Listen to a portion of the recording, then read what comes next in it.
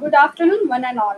I, Ms. Priyanka Bandivadekar, welcome our delegates and participants in this second half session of e-conference entitled Global Pharmaceutical Challenges in Drug Development for the Treatment of Cancer and Their Impact in Regulatory Management.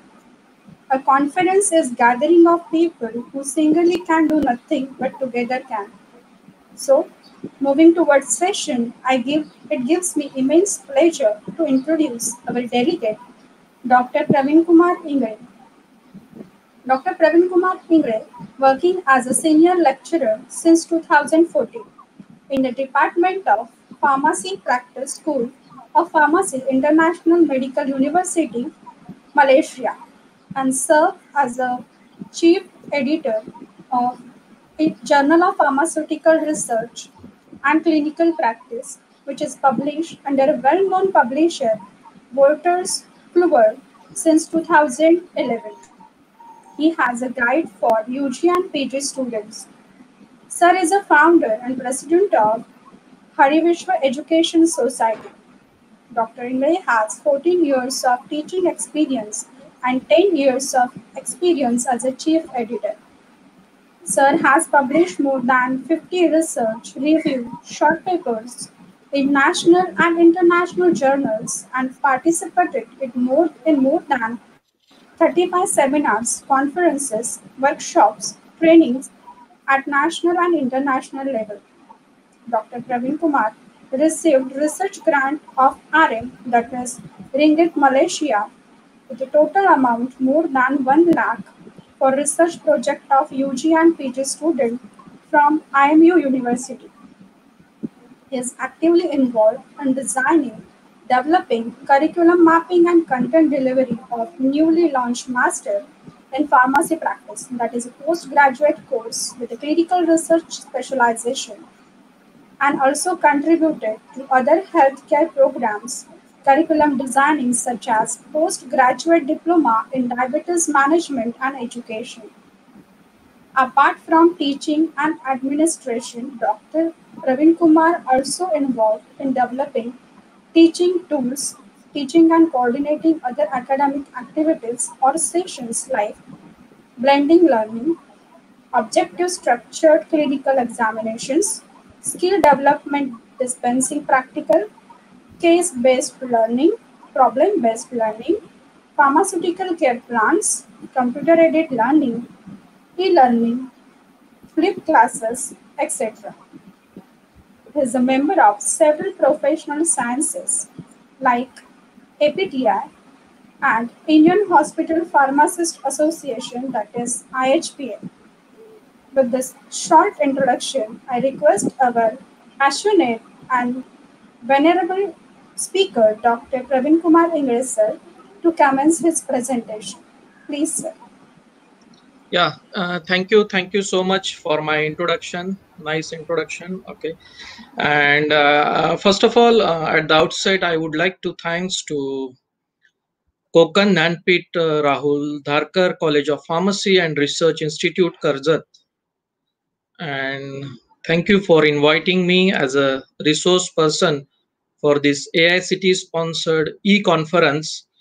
And also, I would like to thanks to Dr. Mohan Kale, Dr. Bharat Tekade, and all his team members. Okay, so as we are meeting the first time online, so this is the opportunity we got because of COVID-19. And today's my session and talk is related with the evolution of anti-cancer drug therapy from manufacturing to clinical practice.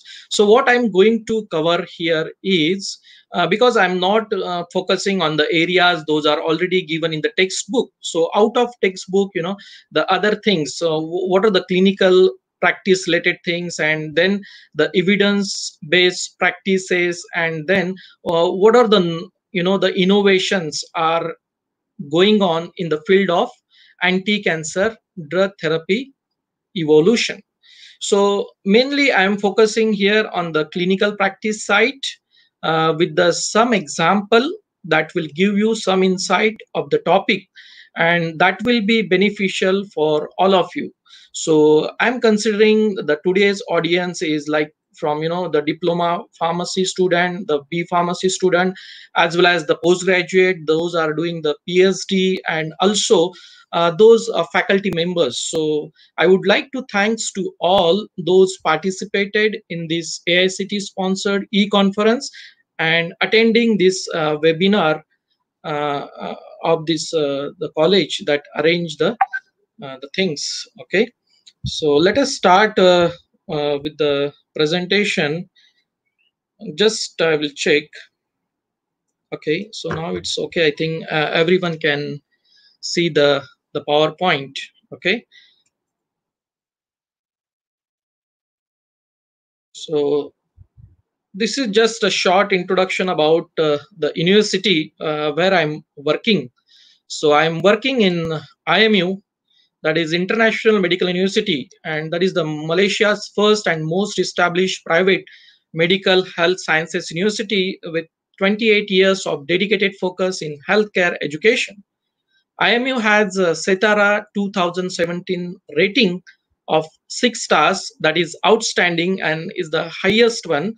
So out of 6, IMU got the 6 stars under the mature university category. So here I am working in International Medical University in Kuala Lumpur, Malaysia. So this is about the YouTube channel. So in this COVID-19 situation also, I have given some talk related with the some motivational things. So like self-reflection and other the topics related with the actually the PharmD and also the clinical pharmacy and also for the pharmacy students. So it will be helpful for all the student from diploma to the PharmD, B Pharm, M Pharm, and also those are pursuing their PhD or planning to have their PhD in the near future.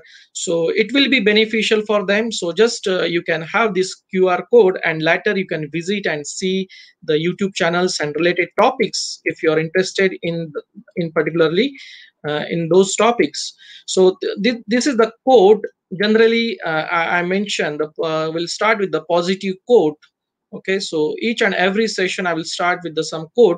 So this is the quote I actually made for this the stress management. Obviously in the cancer also, one of the cause, like some of the literature already mentioned, that the cause is might be the stress. So that is a triggering factor. So I'm not telling that is a very the important factor, but it is a factor that is indirectly coming into the picture whenever the patient is having the stress and anger. So that ultimately going cumulative way, and it leads to sometime the changes in the structure of the gene, and ultimately it may lead to sometime the cancer, because ultimately the stress is reducing the immune power of the patient. So obviously if there is a low immunity, there is a more chances of getting the infection, getting the chances of this type of non-communicable disease. Cancer is not alone in that category. There are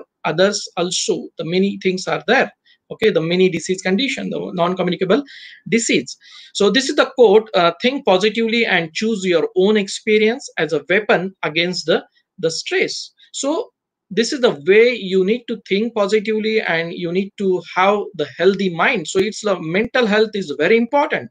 So as per, like, we are talking about the cancer, we need to have the stress management also, because this is not only related with the patient, but the caretaker, those are the family members, those are also suffering from that condition also. So if someone get diagnosed as a cancer in the family, so obviously the those are taking care of that patient in the family also will get affected. So in that way we need to have the stress management, and that's how the role of meditation and then the yoga comes here. And many literature already they cited the role in that way. So that is how we need to learn how we can nurture our brain in a positive way instead of thinking in a negative way. Ultimately the thinking in a negative way will impact your own body, and also it will in the long term it will damage yourself. So in this condition we need to be how we need to think in a positive way. So there are some titles I covered in this session. So the first one is background. So in background, we will try to see what are those cancer, particularly related with the globally and also in the Indian scenario. So that will be helpful to plan your research in your future accordingly, and also you can have the literature search in that aspect. Okay, so that's why I given the background here, letting you know that what are those particular top 5 cancers in men and women in Indian setup as well as in globally. Because whenever you are trying to have your research, setting your research, it's not about the local context and the national way you're thinking, but it's all about how you globally think, and that's how you plan your research. So that will be helpful for your the coming the those suffering from the cancer, the community. Okay, so that's how we discuss in the background. In the introduction, we'll discuss about what are those particular the cancer treatment available, and what are those the opportunities and challenges in these conditions. Okay, the third one is the manufacturing aspect. I try to give some manufacturing aspect as per my knowledge and also whatever the literature I search. So I given here some innovative way how the manufacturing company are collaborating with each other, and also how they are utilizing their premises, and they are coming with the novel drug delivery system. So that's how the novel drug delivery system role comes here. As like we have the conventional way of treatment, like the what we can say is a cancer chemotherapy, the radiation therapy, and many more like immunomodulation, and many more therapies are there in the cancer. But how about the future we need to think, because as we know that there are many adverse effects related with the conventional, the cancer chemotherapeutic agent. So we need to think and move forward to have the better molecule in a future. So in that way, what are the aspects that I am going to cover in the manufacturing aspect? The clinical practice aspect, obviously as a pharmacist we need to know what is our role in a cancer management, especially as if we are a hospital pharmacist or is a the community pharmacy. And obviously it's a lifelong learning process. We need to use a lot of literature, we need to have the study a lot of literature to have the lifelong learning process, and that should be obviously evidence based practice. So that's how the clinical practice aspects important in the management of cancer, as well as the policy. So what are the policy available, what are the clinical practice guidelines are available? So we are using that guidelines, we are using that policy, and obviously the role of policy makers are also important in that aspect. Okay, and lastly I want to give some message to you regarding the pharmacy education and the quality education. Okay, so we'll start with the background first. Okay, so whenever you're thinking about the global scenario as well as the national scenario, so global scenario, what comes here in the cancer treatment and also in the cancer management is that leading cause. So cancer is a leading cause, as all of you know. So this is a just the revision what we know already, and this is a recent article what we have, that is the the valid article we can say rather. Because there are many sites, websites, and also literature you will get whenever you are searching in a any search engine, but the authenticity of the reference is matter. That's why whenever you're doing your research, do the the literature search in a proper way, so that you can have the some valid references, and that is very authentic, that is very important. So because you will get a lot of information regarding the cancer, but how it is reliable, that is very important. So that's why I'm focusing here with the recent articles and showing you how you have the opportunity as a pharmacist in coming time to do your research, to do your work job properly in whenever your community or the clinical pharmacist or a hospital pharmacist. Okay, so this is the second leading cause of death after the cardiovascular complication or the cardiovascular risk factor.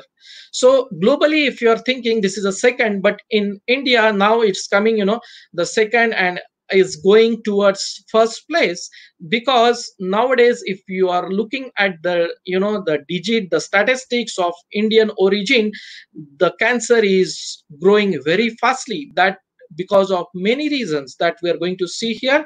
Okay, so now estimated approximately is 9.6 million deaths in 2018. This is a WHO, the World Health Organization data, and globally 1 in 6 death is occurred due to the cancer, and approximately 70% of deaths occurred in low and middle income countries. Okay, and 1/3 deaths occur due to the some reasons that might be related to the behavioral and also the dietary risk factors. So what are those behavior and dietary risk factors?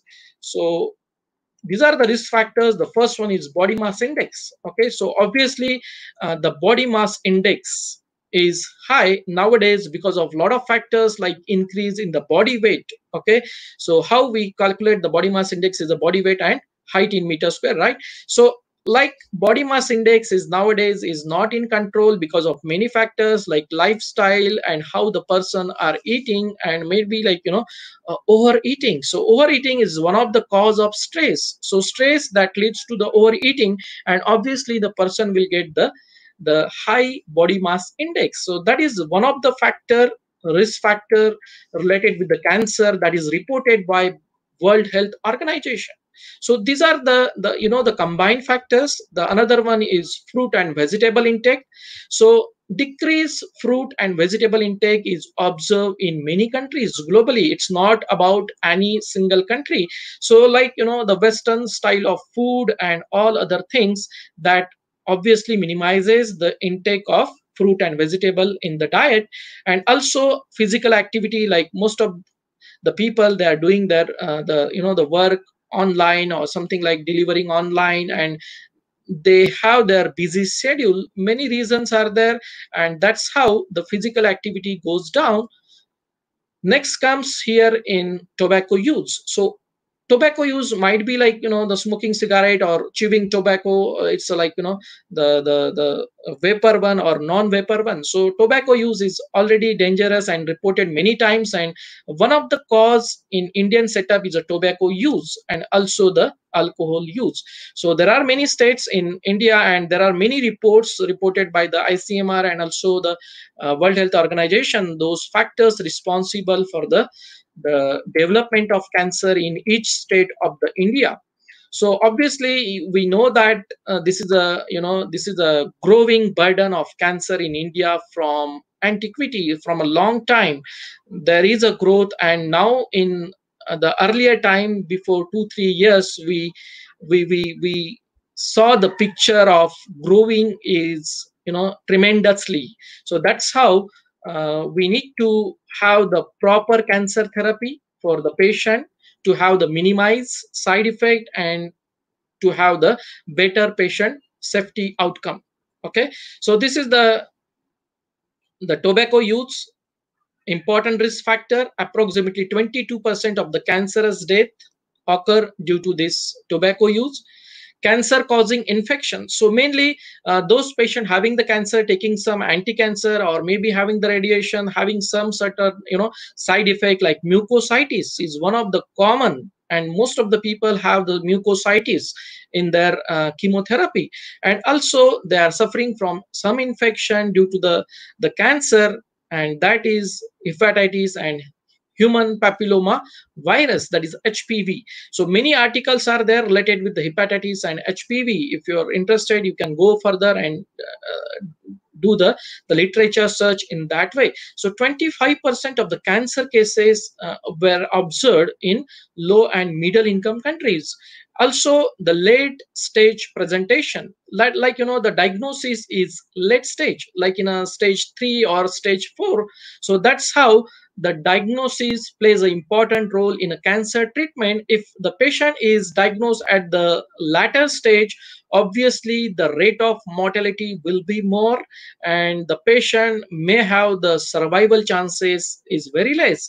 Like example, what I can mention here is a pancreatic cancer, because the pancreatic cancer in most of the case is very rare cancer, but still it's affecting a lot of people because they are getting diagnosed at the latter time of their the stage, and that's how they are not able to survive their life.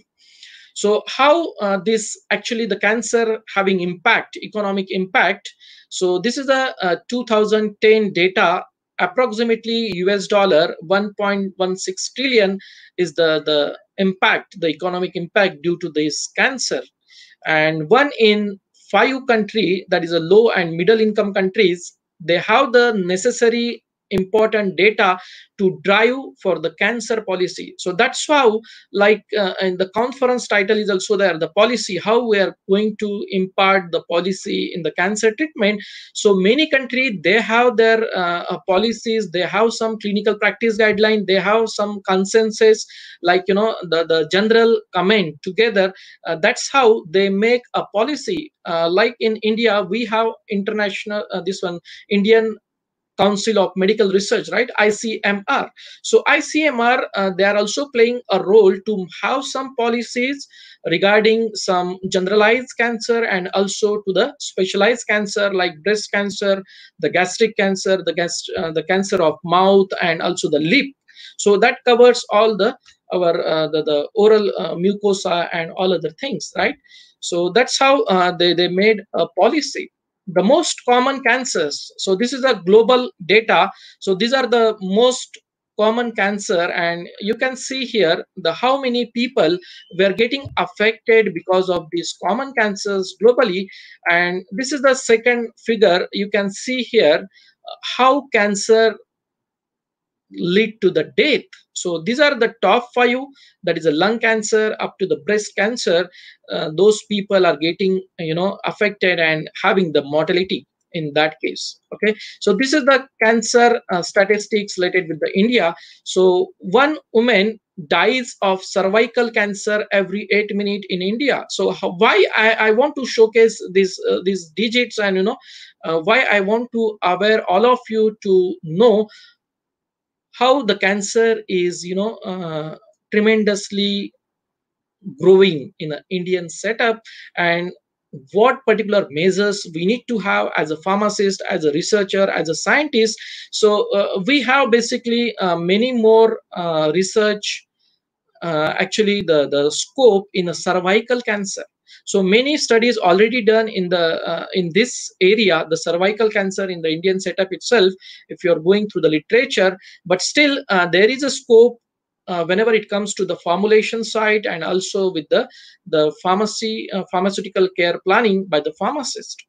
Again, 2 women newly diagnosed with the breast cancer. So out of that, one woman dies because of the same thing. The diagnosis at the latter stage might be at the stage of 3 and 4. That's how the screening is very important in a breast cancer, and that's why the many now organization, they are coming with the different guidelines and also the screening program for the women, those particularly staying in in the rural area or in urban area of the India. So estimated people living with this disease condition, the cancer, including all the cancer, around 2.25 million, and it might be going and going nowadays if you're thinking about the recent data. So every year there are few new cases, patients registered over the time, and that is more over 11 lakhs every year. So cancer related deaths, this is near about more than 7 lakhs. Okay, and this is how we can categorize like risk of developing cancer before the age of 75 years. So risk of getting the cancer in male is 9.81%, and in female is 9.42%. So these are the total deaths due to the cancer in 2018. Okay, so here you can go through in the detail if you want to go with the WHO guidelines and also with the WHO website, and also the cancerindia.org.in under the ICMR. So here you can see top 5, particularly the cancer. Those particularly occur in an Indian scenario with the men and women. So these are the cancer. So that's how we can start our research focusing on those areas. Particularly those are, the thirst area, what we can say in terms of, the getting the grant for the your research, and also having your research uh, in a planning your research in a proper way. So that might be related with your preclinical site or in the clinical site when it comes with the industry setup. So what are those cancer treatment? I'm not going much in detail with this historical part. So as we know that 3000 BC, we started with the surgery that, that time only there were option is a surgery earlier before coming the radiation therapy, chemotherapy, and all others therapy like hormonal therapy and the immunomodulation therapy. And nowadays we have the targeted therapy also, that is, by studying the DNA sequencing target, we have the targeted therapy in a cancer patient. So that's how we differentiate the conventional drug therapy of the chemotherapy with the targeted drug therapy. Okay, so that's how the targeted drug therapy nowadays is mainly popular in the cancerous patient, whenever it comes to the cancerous patient. And that's how the clinical research is also going on to focus mainly on the targeted therapy, to know more about the proteins those are causing the cancer, though those are causing, the DNA, the gene, particularly the gene responsible for that. And also some literature they are reporting about the biomarkers. So we need to have the proper biomarkers estimation. That's how we can target a specific cell to have the less adverse effect compared to our conventional chemotherapeutic drugs. Okay, so this is about the introduction. So after the background, so background is very important whenever you are planning with your, the research study, and also with your any literature search. That's why I given all the statistics here. Introduction, why all the questions mark here in this session? It's not all about what I'm revealing to you, but again at the same time I want to think in that way. I need to brainstorm you. If you're really interested to do your clinical research in the cancer therapy and also in the preclinical side, so we need to think, where does the research start actually? So wherever there is a question mark, the research starts there. So that is a simple answer what I can give to my opinion. So whenever you find something missing in the literature, so that's how your mind triggers and you start thinking over that, and you will design your research in that way. That's why we called as a research question. Okay, so what is the need of time? You need to think in that way, because we have a lot of drug therapy. I'm not going to talk on all that aspect, because I saw the all other topics in the conference here. So some, like, they are specifically talking about some target and some receptor and some, the specialized therapy. But here I want to have the focus all over the cancer treatment regimen, including the clinical practice aspect. And that's how I want to brainstorm you here to the audience in my session. So we need to think about what is the need of time, today's time. So we need to think in other way, instead of going through the flow and going through the normal way. Like, we have the clinical trials, the clinical research, that's we are doing, clinical trials in a phase 1, 2, 3, and 4. But how reliable that particular clinical trials whenever it comes to the cancer treatment, right? So we need to think to change the model of clinical trials also in some way, because some cancerous treatment is mainly, maybe they evolved for the one type of cancer, the breast cancer. Might be that molecule is also helpful for another, type of cancer. So that's how we need to somewhat change the way we are doing the clinical research and also the clinical trials.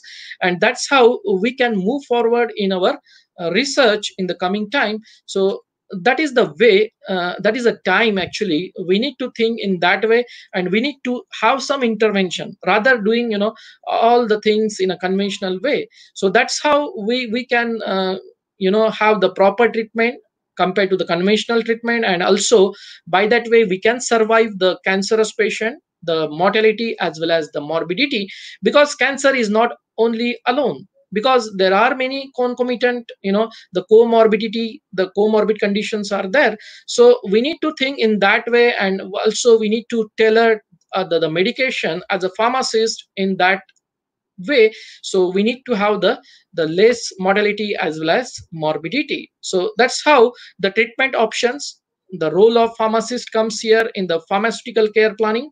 So as a pharmacist, we cannot compare directly with the western countries and the Indian scenario, but still now with the pharmd, the student, now there is a growth of the participation of clinical pharmacist in clinical decision making with the healthcare team and also with the doctor. So that's how the pharmacist plays an important role in a treatment option, monitoring the adverse effect, that mainly in the pharmacovigilance, that might be in the clinical trials and also in the hospital setup, the targeted therapy. So we need to think in targeted therapy also, the biomarkers and also the future clinical trials, as I mentioned to you. So targeted therapy, how I can define in a simple way to you here is like, we need to have the target is a targeted drug delivery system, like what we can explain in a pharmaceutics, the way, the way, right? So targeted therapy mainly targets that cancerous cell growth and how we can reduce the adverse effect to the normal cell growth. So that's how it is differing from the conventional therapy to the targeted therapy. But at the same time, targeted therapy is also having the problems like the drug resistance. So whenever you're giving this targeted therapy over the time for a longer duration, the patient might get the drug resistance problem. So in that way, we need to check the bioavailability of the drug at that particular target, and also the other drugs that might be the placebo, and also it comes in the randomized clinical trial, that what treatment we have in our olden time and how this new treatment will be more effective than compared to the conventional one. So there are a lot of factors need to be have in mind whenever we are thinking about the targeted therapy. And obviously we need to have the biomarkers to see where there is a mutation occurs, where there is a gene alteration occurs, where there is a protein that mainly involved in a cancerous cell growth.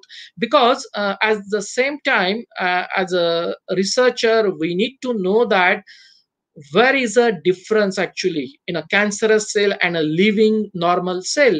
There are many difference in the cancerous growth and in a normal cell growth, right?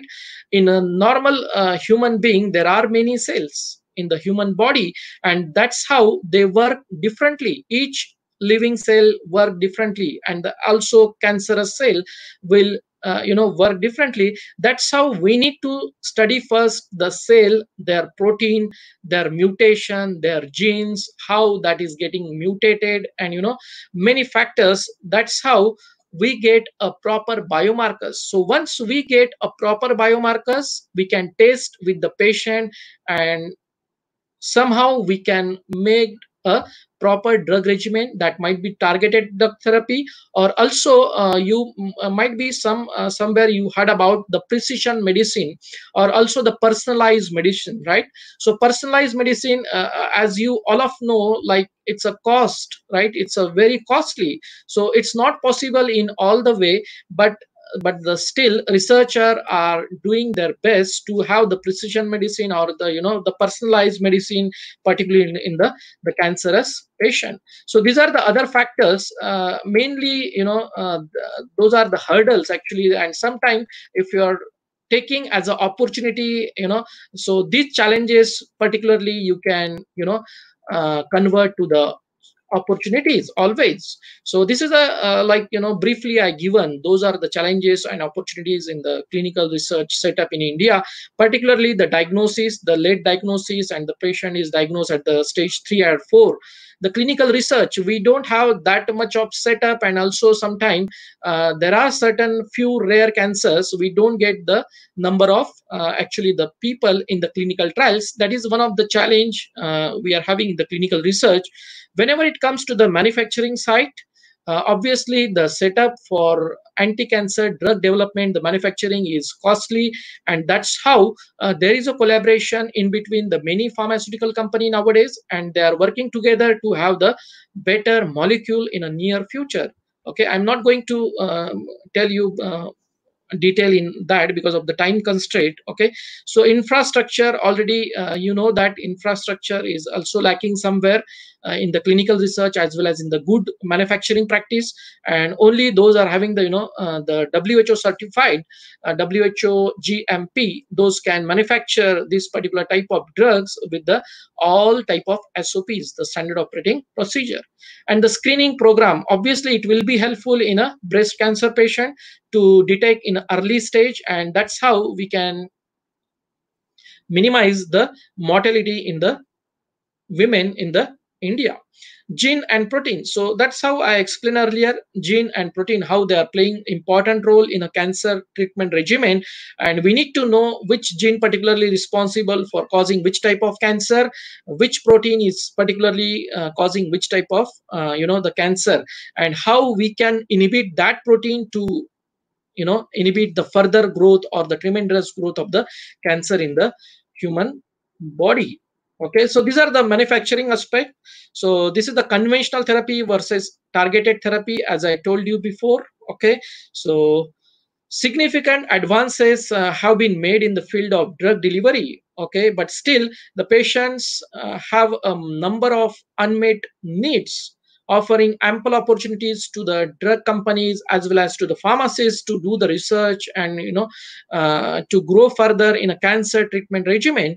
So researcher and the scientists, they have their own strategies and the target area, but these have met with limited success in the clinical development phase. So as you know that in the past few decades, if you see, there are many components, there are many molecules. If you are going through the FDA, the Food Drug Administration website, you can see the many molecules come up in the cancer category from the last few decades.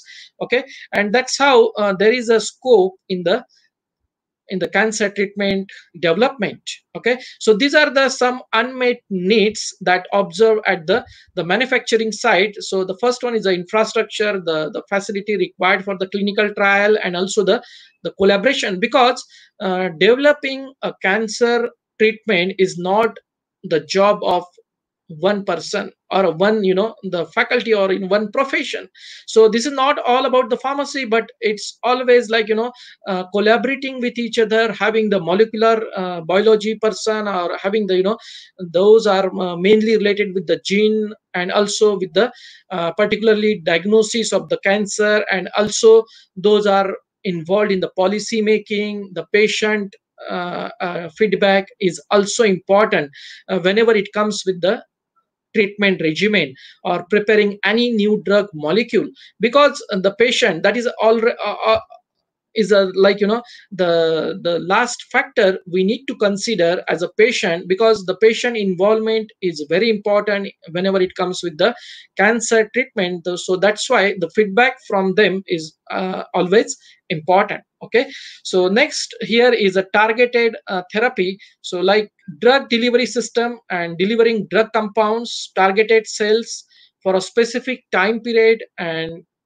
what is our ultimate aim is to have the minimal or no impact on the other healthy cells. So this is the main criteria for the targeted drug delivery. Thereby we can limit the painful side effect of the conventional cancerous drug, the chemotherapeutic drug. So genetics and proteins, so already I mentioned you here is a gene role, and also the protein role is also important, and that's how we need to know also about the biomarkers whenever it comes to the novel drug delivery. So delivering more than one drug at one target site is key important factors. And that's how this is a challenge actually in the pharmaceutical field, like delivering that particular drug at one particular type of target, and also at one point of time. This is a major the challenge in the development of the new drug chemical entity for the cancer. Okay, and as well as the bioavailability, the target site remains a key challenge, that delivering that particular and having the the concentration of the drug at that site.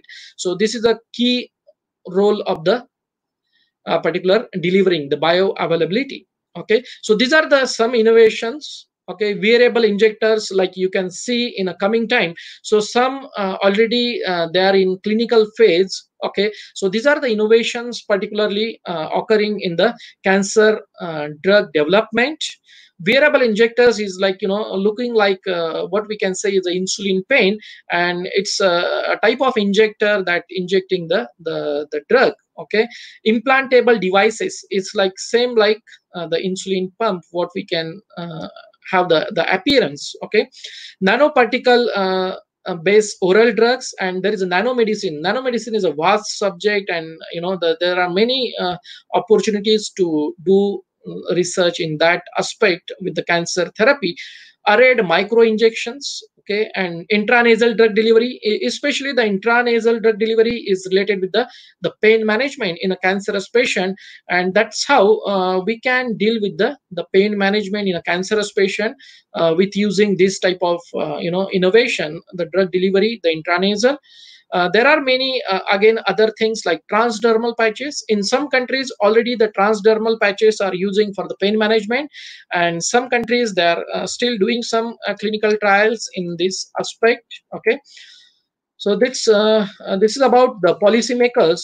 The role of policymakers also important in the manufacturing of the drug, to have the minimization in the cost of the drug, and also at the same time we can think about the generic medicine also. So that's how we can minimize the cost of the cancerous drug. But now that option is very limited with the most of the countries.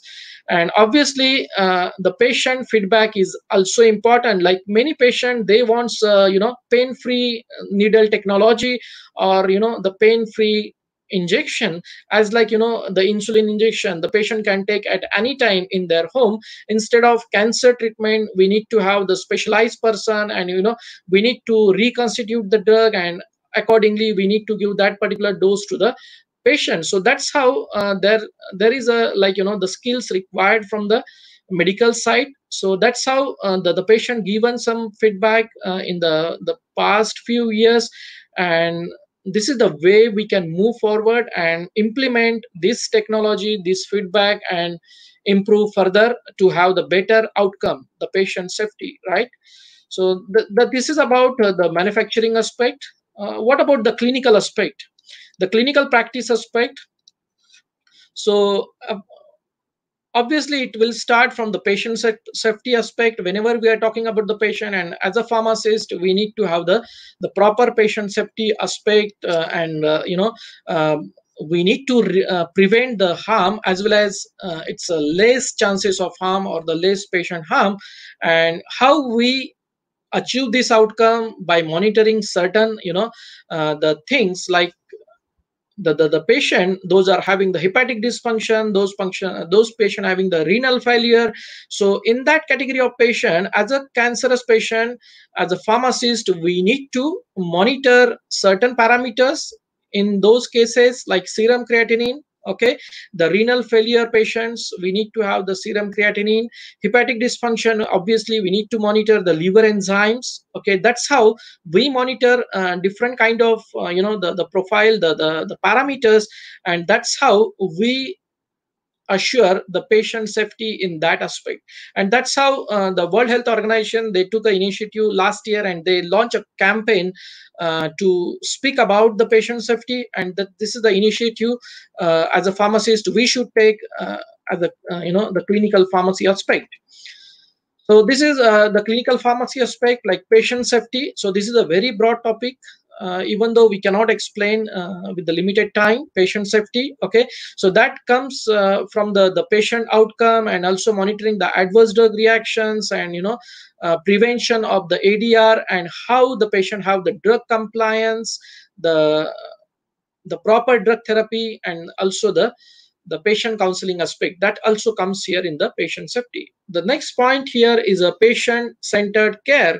So as like we are taking a feedback from the patient, and also we are counseling the patient how to take medicines and how to avoid the adverse effect, and when to contact with the physician if you have certain type of warning symptoms, and again, in that way, the medication adherence is very important also in the cancerous treatment, because whenever if the patient is not having the proper medication adherence, obviously it may lead with the drug resistance problem, and further that will have the many complications in the near future for that patient.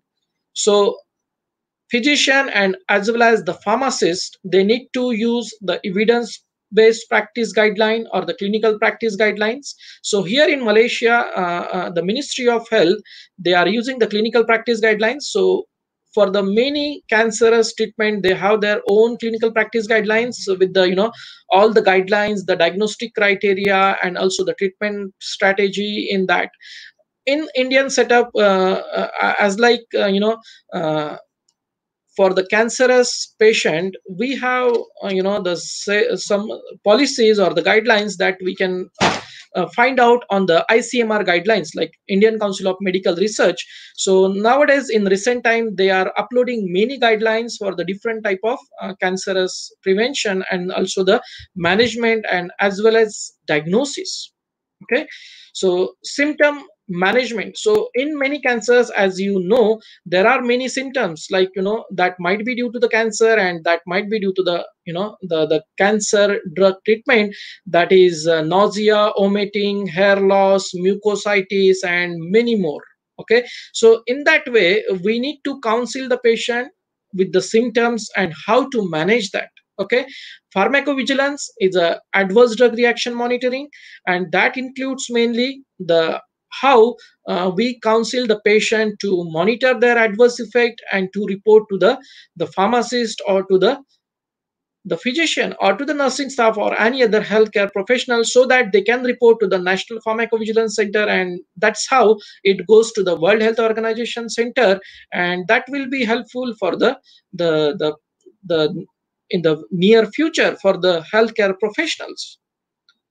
So this is the again another role of the clinical pharmacist, is the financial and the resource, and also the insurance. So as a clinical pharmacist, again, the obviously the patient will be guided by the pharmacist in aspect of the financial crisis, and also what are those particular organization they are dealing with the financial resources, those are not able to pay the treatment cost. So in Western countries this practice is going on, but still there is a scope in an Indian setup for the pharmacist to do the counseling the patient in that aspect. Okay, the insurance or might be the financial resources available for the cancer patient. Okay, the nutrition, obviously the nutrition is the factor that also helpful to build up the immunity of the patient. So a role of pharmacist in nutrition, guiding them the diet, is also important, and this is another scope for the pharmacist to do something in the nutrition aspect. The palliative care, this is a very broad topic, and that includes the care in a chronic illness patient, particularly in the cancer patient, in a pancreatic cancer, or all other types of cancer, whenever the patient is at the last stage of the cancer. And in this palliative care, mainly we are focusing on the patient health care, as well as the family members, how we can give the support to them, mainly in the emotional way, whenever they have the emotional stress, and that's how the palliative care roles come here in the clinical practice aspects of the cancer patient.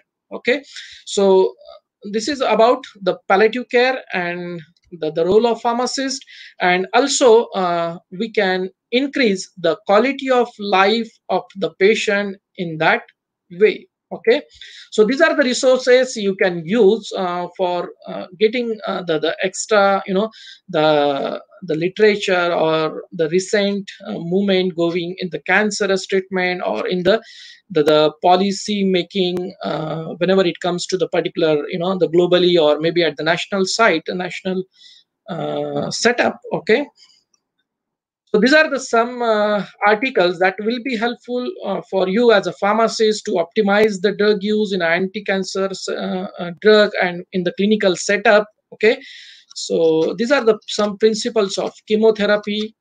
These are the National Cancer Institute, and here you can get more information about the targeted cancer therapies. Okay, and how that differs from the conventional therapy, and also what are the advantages, what are the drawbacks, all the things you can get here. So why I have given here, like, this is the reliable way how you can search the information. So this is another way, like how your immunity plays a role, and immunomodulators, mainly how immunotherapy will be helpful in a cancerous patient. So this is the US FDA website. From here you can see what are those drug approved for the treatment of the cancer, and which type of particular which company produced that, and then manufacturing and everything, right?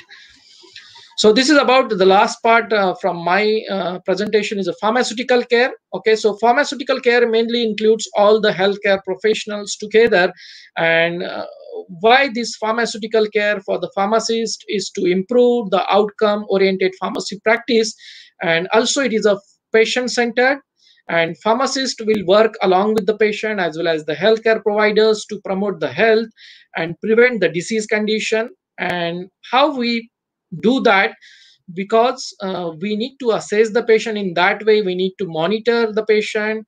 Okay, initiate a proper treatment regimen and modify the medication use. Okay, so that's how the western the countries, they are working together to have the proper drug regimen for the patients, and that should be, obviously it should be effective, and the outcome base. Okay, so these are the elements of pharmaceutical care, like the professionalism. So obviously if you are working in all together in a healthcare team, so you need to have the professionalism, involve the patient in the care treatment. Okay, and explain the patient what are the cancerous treatment regimens are for, and then how you are going to deal with that whenever there is adverse effect, how can deal with that, how to take the medicine at a proper time with the proper dose, with the proper the route of administration and each and everything. That's how you can build up the patient confidence in the treatment regimen.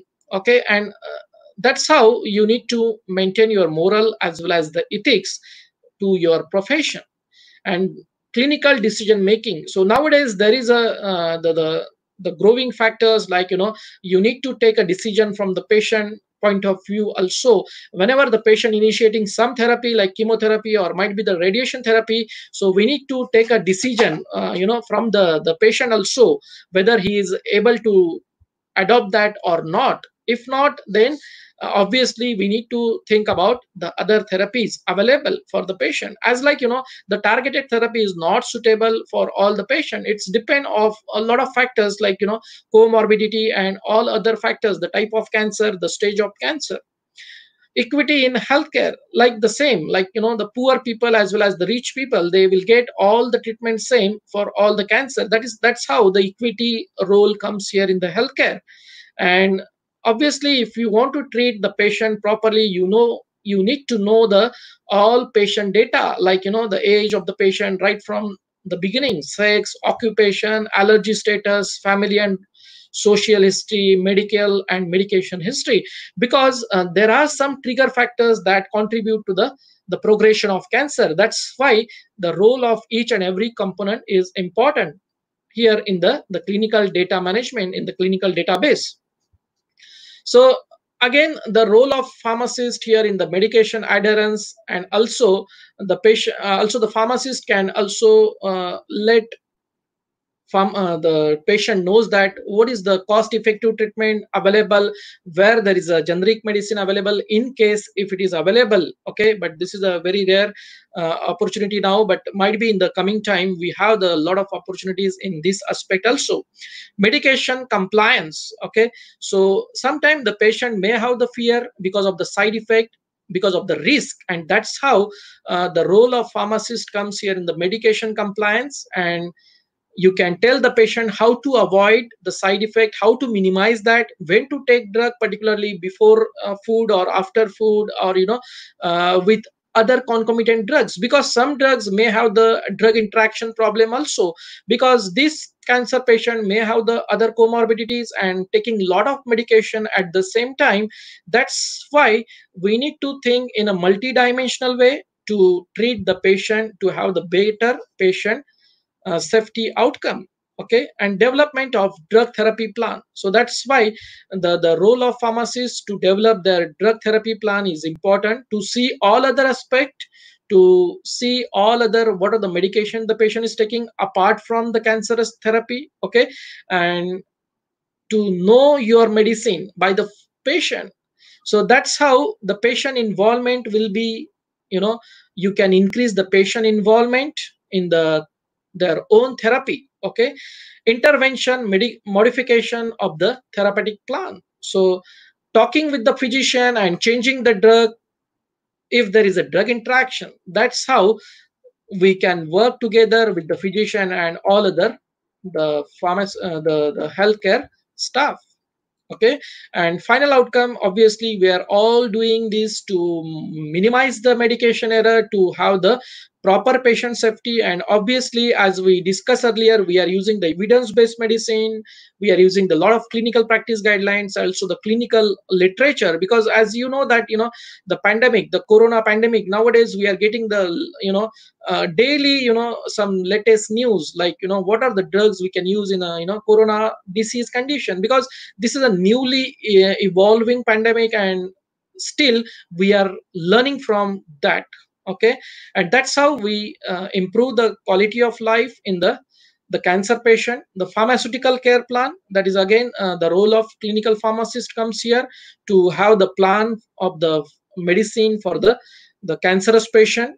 And that's how we achieve a positive outcome based treatment approach, working together in a healthcare team. And this is a research perspective in a cancerous therapy, in a cancerous the treatment. Okay, so think accordingly, like what I explained to you earlier, like where does the research starts. Okay, have some pilot study for that, have some experimental study, or might be the observational study. So that's how you get warm up in your research, and then you can start with your main research. Okay, so might be like you can do the systematic reviews, like meta-analysis also there, the network meta-analysis. This is a new upcoming branch is coming now, to have the meta-analysis, to getting all the evidence-based research question answer from that. And also, as you know, some of you might be heard about the artificial intelligence, the machine learning. This is a new aspect coming here. Okay, so just what you can do here to give the proper keywords, okay, in artificial intelligence and machine learning. So only the thing, like the machine don't know the keywords, but whenever you are giving a proper keywords to the machine or artificial intelligence, they will do work for you, and then you will get data related to that particular cancer.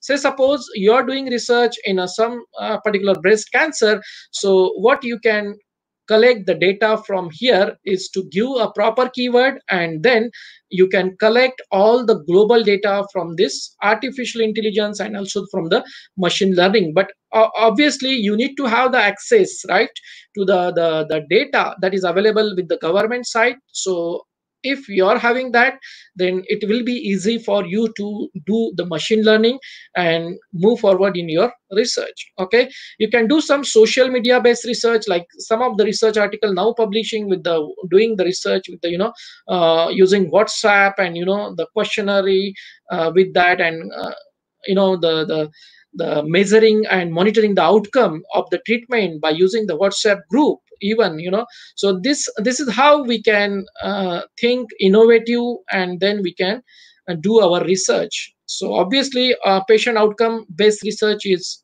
very much appreciated and important in a chronic condition.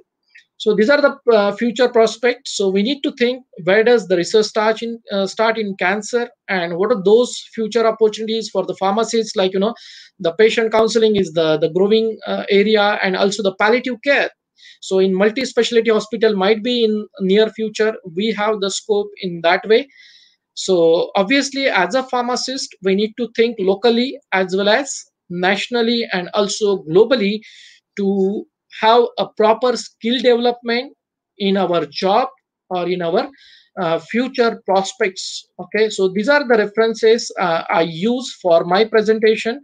So due to the time constraint, I try to cover all the aspects that what I want to deliver here. Okay, so thank you. And if you have any question, always you can just email to me at drfullstoppvingle@gmail.com, because there is the time constraint, and if there are some few questions we can take now. It's up to the organizer. Yeah, hello, sir. We'll take only one Yeah, question because now yeah, it's 5 p.m. It's a type of it's a time of another speaker. So we'll yeah, take only one question, yeah, yeah. and here it is in front of you. Is rice bran oil useful for immunity boosting, right? Yes, sir. Okay. Yeah. So there are, this is a good question actually, and this is related with the diet. As I told you, the diet also plays an important role in the, the many disease condition, not even cancerous treatment, right? So rice bran oil, some research already published with the rice bran oil and other dietary factors also, and some even they are publishing in the omega-3 fatty acid, how it is helpful in the cancerous treatment. And rice bran also, what I can give the short answer is that it is somehow in the some literature it is showing some effect, some literature still it's showing the question mark whether it's really important in the immunity buildup, because the key component in the cancer kick up is that immunity, right? So whenever the person is having the stress, because there are consequating factor, it's not only about one factor, there are a lot of factors we need to think at the one point of time. So that's how the diet plays a role, stress plays an important role in a cancer treatment. Okay, so rice bran oil is some literature showing the effectiveness, some still they're having the question mark, and they are suggesting that the meta-analysis will be helpful in this particular condition. And also the the large trials that need to be done in few regions of the globally. It's not all about the one region, because everything is different. Like, the in India itself we have the lot of population that is having the lot of different demographic details. So that's how we need to learn that aspect in this rice bran, this particularly the oil, and also the immunity buildup. But always I can say you that in a short, immunity we cannot build up in a one day. It's a life, it's because of some drugs are available still that are helping to have your immunity build up, immunity boost up, but that is not always, because you need to do a lot of things like exercise, the diet, and having your healthy diet, obviously, right? So if you are using only rice bran oil, it's not going to be helpful always, right? So everything in excess is poisonous to our body. We cannot eat everything in excess, like salt also, like oil also, we cannot eat in excess. So that's how the principle comes here, is a excess things lead to the poison. That is a basic principle of pharmacology, right? So that's how the rice bran having this type of the things in the literature. Okay, I think there are many things to discuss, but with the time constraint, I just wrap up my answer with this. Yeah. Thank you, sir. On Thank behalf you. of Thank you. our beloved principal, sir, thank you for accepting our invitation and for such informative and fruitful session for the future research and career aspects. Dr. Ingle edify about the cancer and nicely deliver information about growth rate of cancer because of junk foods, current lifestyle, tobacco, and some other causes. He also focused on all over cancer treatment like targeted therapy, biomarkers, etc. Adverse effect resistance occurred due to targeted therapy and clinical practice. He also explained challenges and opportunities in cancer research. While discussing about innovation, he expressed his talk on wearable injectors, implantable devices, arrayed microinjection, intranasal drug delivery. Thank you, sir, for this excellent insight. Now, moving towards last session, it gives me immense pleasure to introduce our next esteemed speaker, Dr. Rahul Manmode. Dr. Okay. Rahul Manmode, Yeah. Thank you. Thank you so much. And yeah, yeah, best of yeah. luck for Dr. Rahul Manmode for his session. Yeah. Thank you. Thank you. Thank you, sir. So, moving towards this last session, it gives me immense pleasure to introduce our next eminent speaker, Dr. Rahul Manmode. Dr. Rahul Manmode, at present serving as a Director, Quality Control Chemistry at Ultragenyx Pharmaceutical, Cambridge since 2019 and has total more than 10 years of industrial experience. He has pursued bachelor degree in pharmaceutical sciences at Government College of Pharmacy, Amravati, and master degree in pharmaceutical analysis from University of Strathclyde, UK, and PhD in analytical chemistry from the University of Massachusetts, and currently pursuing MBA in Eisenberg School of Management, Amherst. Dr. Rahul has professional affiliation with American Chemical Society, Sigma Xi, and also served as a reviewer of scientific journals such as Applied Nanoscience, Carbon and Analyst, etc. He has several publications in peer-reviewed journals to his credit. Dr. Rahul is seasoned in guiding cross-functional team executing Lean Six Sigma initiative. His area of proficiency is in leading team, developing, validating, transferring, assessing, and improving methods for analysis of raw materials, drug substance and product, analytical R&D, quality control testing of raw material, release and stability of drug products. He has strong experience in writing and reviewing technical reports, protocols, SOPs, and regulatory documentations. With this short introduction, I request our esteemed keen speaker to deliver his presentation. Please, sir. Thank you, madam. Thank you for the introduction. And I would like to congratulate Dr. Ingle for a great presentation. Thank you for that. So my today's presentation is on cancer drug development and regulatory submission strategy and practical approach. Uh, all my career I spent in industry. Therefore, my presentation will be on practical aspect of drug development as well as regulatory submission. So today, I'm going to talk about three topics. One is drug development.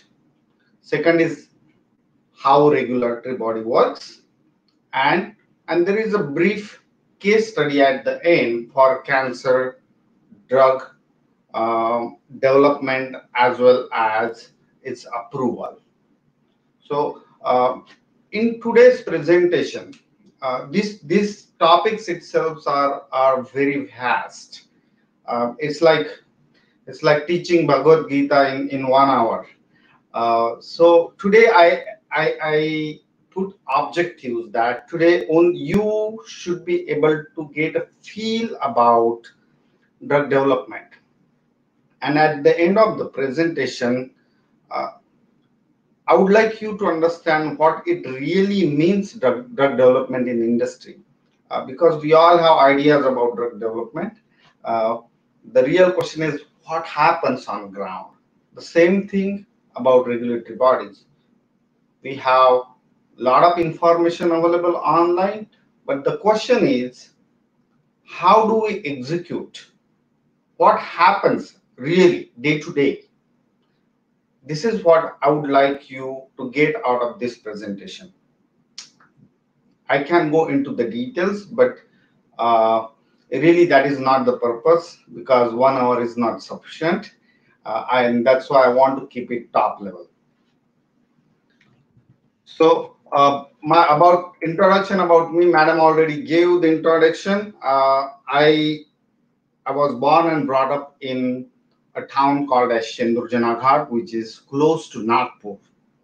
I grew up there, lived in Amravati, did my graduate degree, and then went to UK and then US, and I have been working there for several years, about 10 years here in US, working in pharmaceutical industry.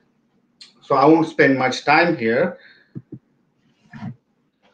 So when we are talking about drug development, what we need to understand is what is drug means actually.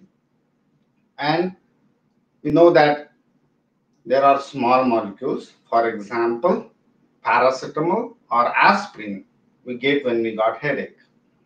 Then there are called as large molecules, something like larger molecule, I would say, not large molecule, something like peptide of 3000 Dalton or 5000 Dalton. And then there are larger biological molecules like immunoglobulins, antibodies, then insulins. So the molecular weight is increasing, and at the end, the recent one, last couple of decades, we are using AAV, which is virus, to deliver drug into human body. So the point of this slide is to understand that smaller the molecule, easier it is to manage. As size of the molecule goes bigger and larger, it is difficult to characterize it, it is difficult to manufacture it, it is difficult to give it to patient, it is difficult to manage every single way you can think of, like safety, then delivery, we are talking about shelf life. So larger the molecule, complexities. So even the presentation is about cancer drug. Actually, manufacturing process is similar, irrespective of disease. It is going to cure. So I'm just providing here a slide for manufacturing of biological compound like glycoprotein. If it was small molecule, which is mainly in India, where our expertise is small molecules, it would have been some chemical synthesis reactions, and at the end. Hello. Sorry to interrupt, Dr. Rahul. Actually, your slide is not visible. You have not shared your PowerPoint presentation.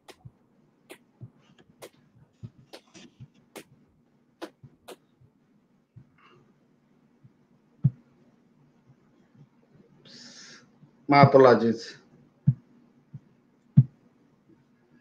Sorry for that.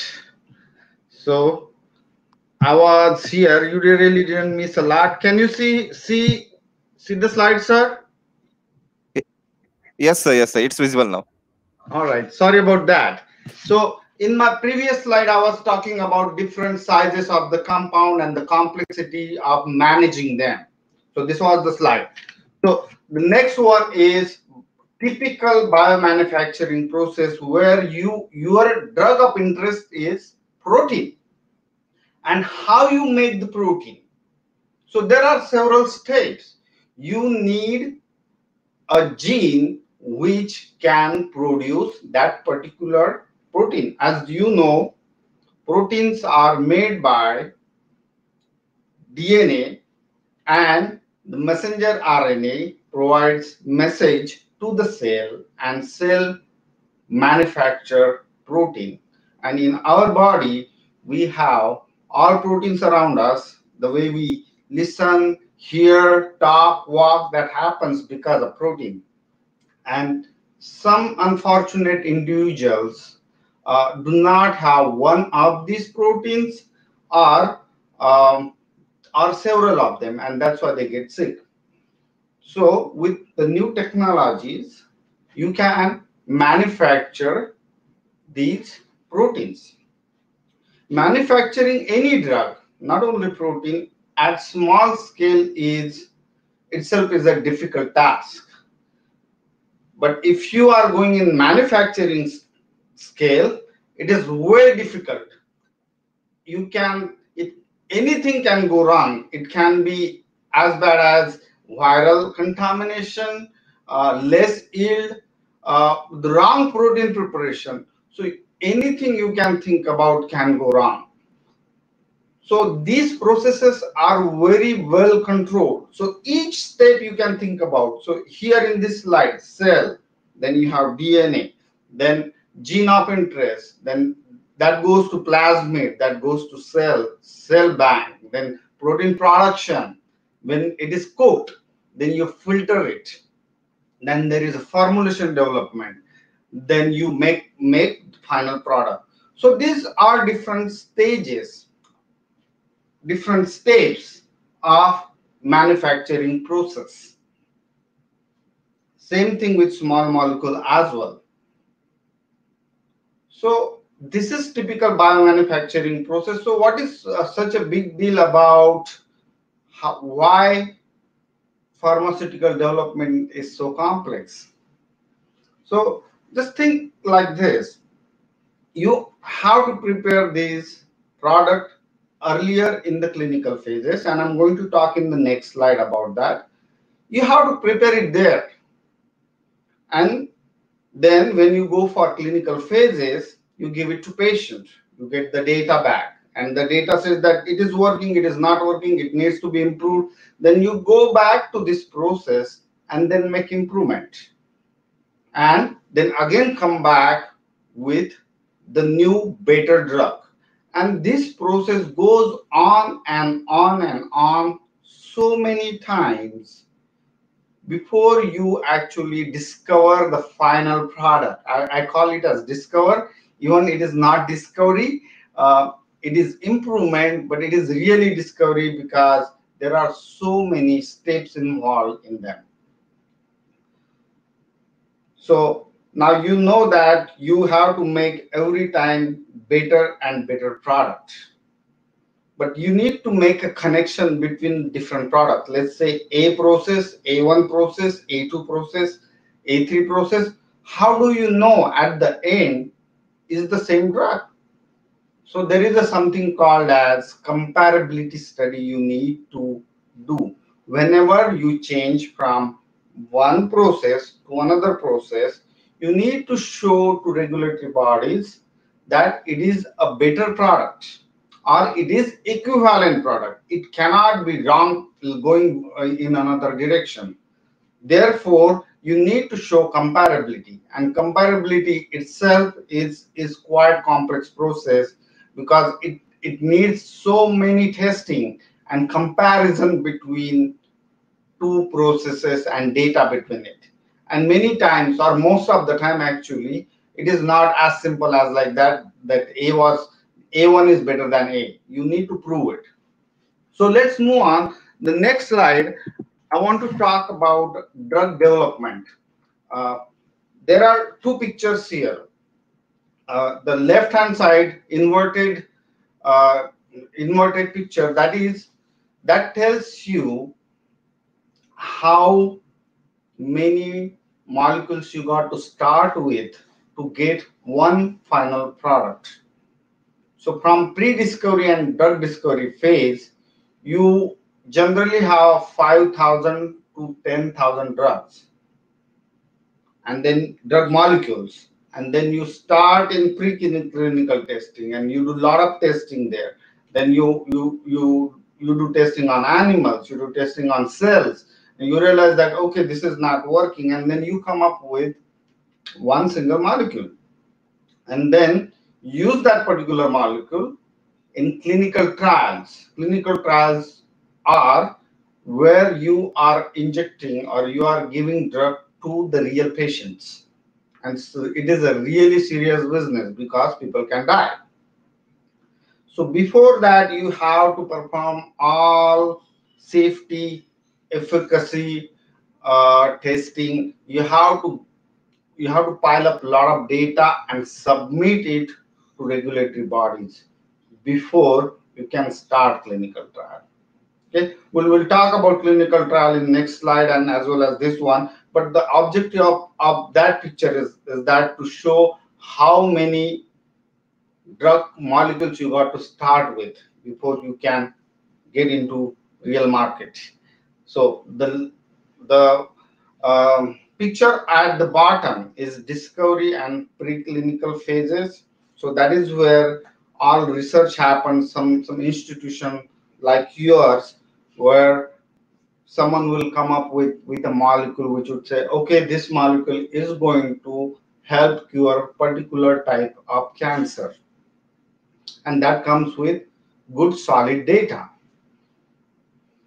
And one of the company might purchase that molecule and say, all right, we'll take from here, we'll reach out to regulatory bodies like FDA, US FDA, or European UK MHRA, and we'll tell them, okay, this is our data and we want to go for clinical trial. And you have to design clinical trial. Even though it is called as phase 1, phase 2, phase 3, it's a long process. Phase 1 itself is split into several cohorts, several groups of patients. And number of patients is based on which type of disease it is curing. For example, if it is cancer, having people, thousands of people or hundreds of thousands of people, then you need bigger study. If you are curing only rare disease, that's where you have less pool of patient and you don't need those many patients. So these are the steps.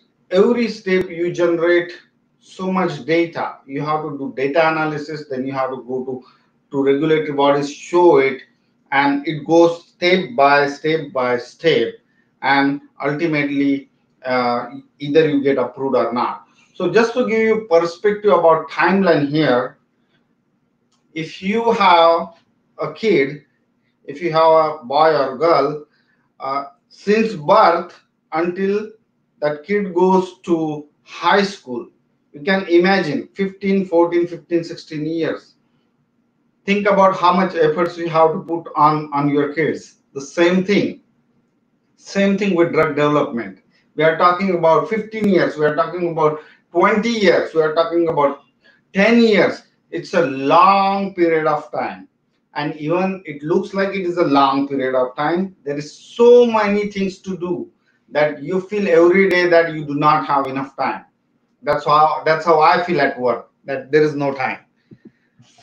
So this slide, again, it is the same slide. However, there is there are points about where is the role of regulatory bodies. So white portion is the work of the companies, and the blue one, it is regulatory bodies' time. And the cubes you are seeing in yellow, those are also where you interact with regulatory bodies like FDA. So it's not something you are developing drug in vacuum. These are regulatory bodies and this is the company. You have to be in constantly communication with each other. Every time you submit a package with the data, with your case, and they review it and they come up with the question. They say, all right, this is good, this is not good, you need to improve upon this one. Then you go back, evaluate it, and go back to regulatory bodies and say, okay, we agree on this one, we agree on this one, this is something we need to discuss. And this communication goes on and on and on. There are actual meetings happen between FDA and the committee from the companies. And the preparation of those meetings goes on for months. So it is not just like hanging around and just go and talk with them. It is all scientific discussion based on facts, not based on research paper. It is based on data. You have to prove that your drug is safe. You have to prove that your drug is efficacy. And it is, the burden is on the company, not on FDA. So every time you go to FDA, you need to go with some improvement. And they come up with question, and sometimes they say, no, this is not good enough. You got to stop. And they can stop. They are regulatory bodies. So this communication between companies and regulatory bodies is critical. It is the key for success of any drug molecule to come in commercial phase.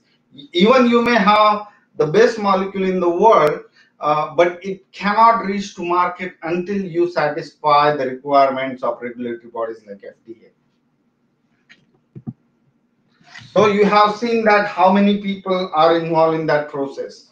Engineers, pharmacists, doctors, nurses, legal. You can think about any profession.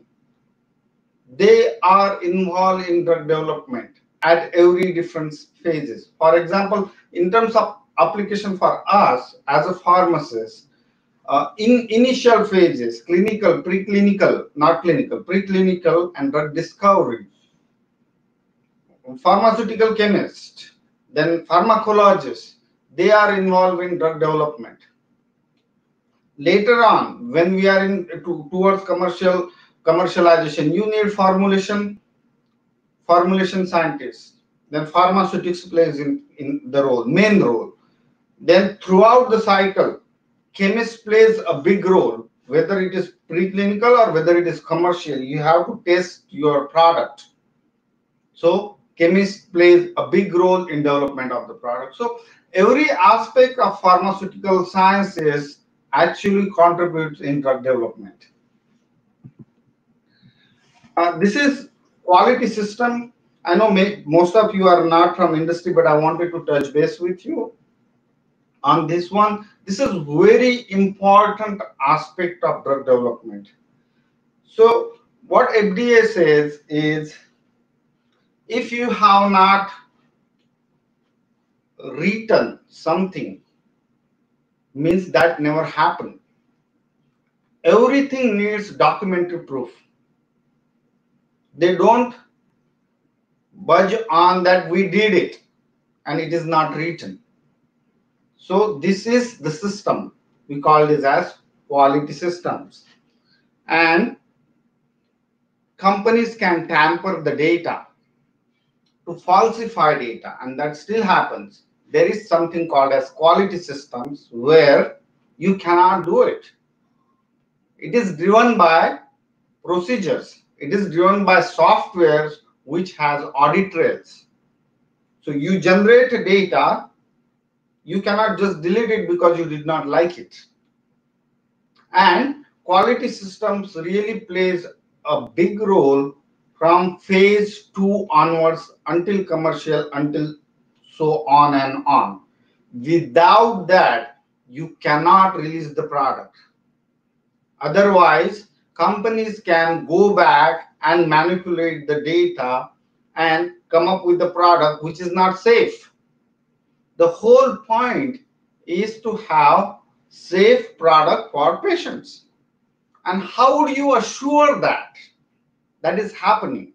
How do you assure that manufacturer is manufacturing the product the same way they promised? And that can only be controlled by quality systems. That itself needs a separate presentation, but I wanted I wanted to touch base that one. So FDA, now we are moving on the second phase of presentation. What is regulatory bodies? In your mind, generally how FDA inspector with suit and tie and with a badge, fancy badge. Not really. That's not how FDA inspectors are. I work with several of them. They are like us. They are scientists. They are very collaborative. They understand it is not easy.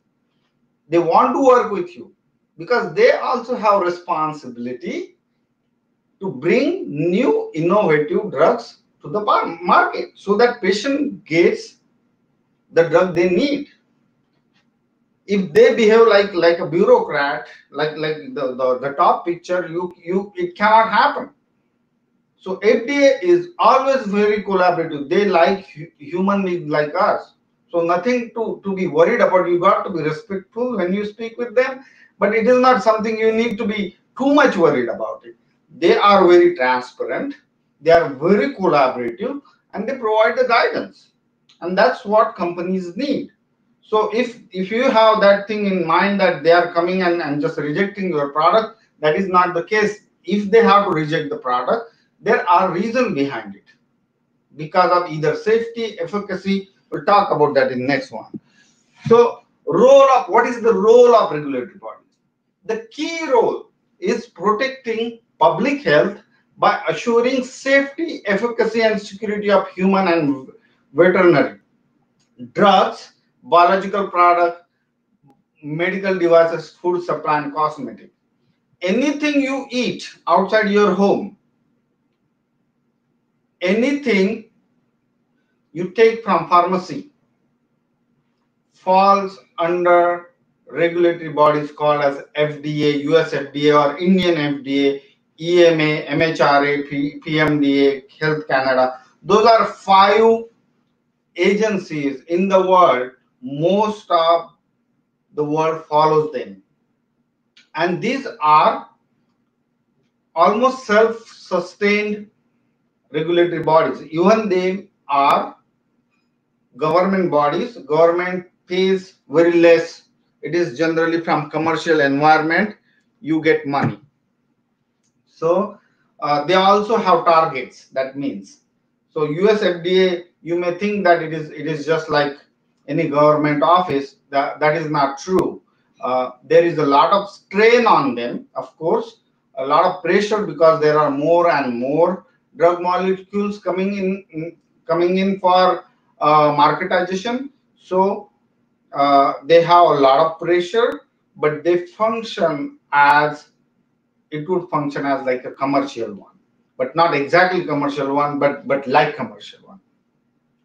So in layman's language, regulatory bodies in fact can do everything or anything.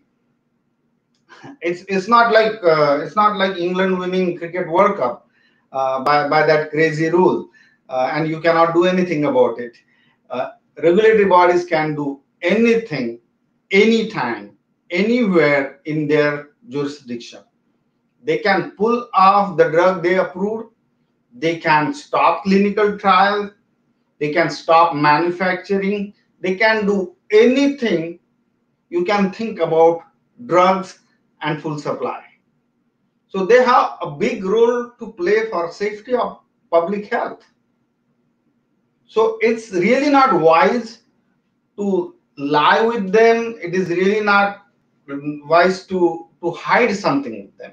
Need to work with them as a collaborator and not look them as a police. They are not police. They are there to help you. So drug approval process and regulatory approach. So FDA gets several applications, and there are 2 main type of application. One is called as NDA, which is for drugs which are already discovered, like for example paracetamol or aspirin. But one of the manufacturing company wants to manufacture it and want to sell it. So that is new drug delivery application, but it is not really new. It is something you are changing something in it and making it better. and second one is IND. So this is newly discovered drug. This was never went to the market. We do not have any experience on that. So you need to provide more data. It is a little more difficult, but there are you can sell your drug for more expensive. So there are trade-offs between two. But and you would see BLA and all other types of application based on type of drug, small molecule, large molecule we talked earlier. But they falls under these two categories actually. And based on the urgency of that particular drug and therapy in the market, regulatory bodies take different approaches. Do they want to go for fast track? For example, COVID vaccines, you have to go for fast track. There is no other way. The whole world is standstill.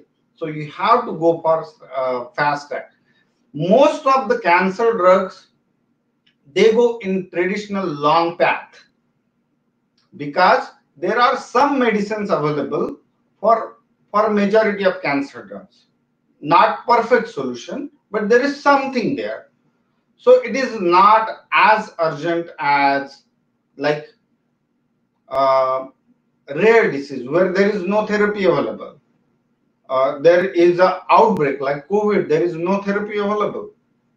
So they prioritize based on the requirement of the market.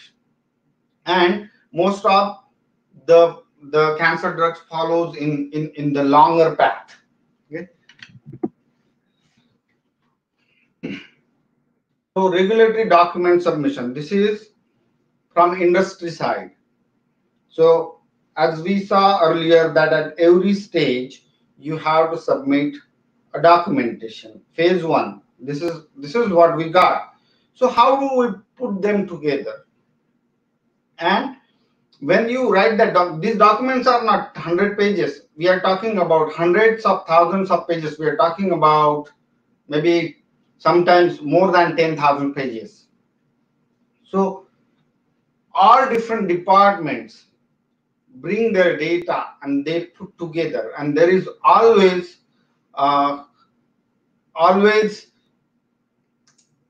disagreement. So it needs to have collaborative approach there. And the key and the most important thing is honoring timeline of the submission.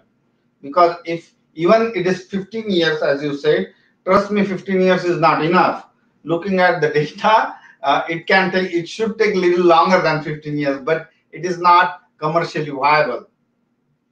And when you write regulatory document, you really don't want to hide anything, but you really don't want to tell more than they need. Just provide as much as they need and have completely transparent approach. Okay, this is what the data we receive. If you need more information, we are available and we can provide that. So that is very transparent approach. It is not something you are hiding anything under rug. So this is the last slide actually. This is how we are doing on time. All right. So I just want to walk through the process of this particular case study where the drug, this is monoclonal antibody called as trastuzumab, which was released got approval in 2006. Just to give you an idea what it takes for drug development and to bring drug from research scale to the market. In 1980s, researchers found that there is a gene called as HER2, HER2 gene that is responsible for breast cancer growth. So many researchers spent several years to prove that that is the case actually. They discovered it and they proved it. And HER2 protein is present at higher level. So any woman having this protein at higher level had probability of about 30% more of having breast cancer. So that is identified. Now, after a few years, they had to prove that blocking this one, someone proved it actually, that if you block this particular protein and it doesn't let it be in your cell, it won't create cancer, or it would at least create cancer at very slow speed. And one way of blocking this particular protein is by creating monoclonal antibody in the lab. And a company called as Genentech and researchers from University of California, Los Angeles, UCLA, they collaborated and they came up with this monoclonal antibody, which slows down this HER2 gene. And since then, they started the clinical phases. In about 10 years since they initiated the clinical trials, in 1998, the results of phase 3 clinical trials showed that breast cancers were treated. There was a success using trastuzumab. So it took almost 15-16 years to really find out it works. And after that, about 8 years after that, FDA granted approval to that product. So we are talking about 1980s till 2006. It's a long time, a lot of work happens. Again, this time can be shorter or longer, depends on how complex molecule is, what is its role in the society, what it is curing, how many resources companies have to spend money on these clinical trials. As you may know that it takes about $500 million to $1.5 billion for developing one drug, from research to the market. It's not a perfect process, but it takes long time to get from the lab in the hands of the doctor. So your role, you all have a role in this product development, whether you are a pharmaceutical chemist, you are pharmaceutics, you are working in pharmacology, you all can contribute in this. So with that, I will stop my presentation and would open for any questions you may have. Thank you.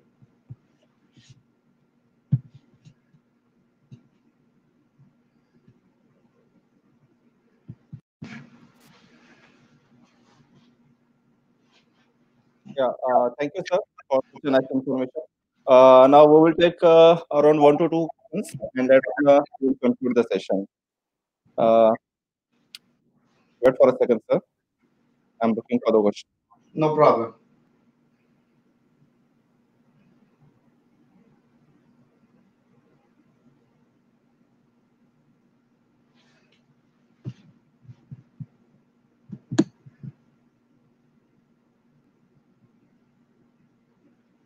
Okay, so here's the first question, sir. So the question is, what is the present status of drug development in COVID situation? As far as I know,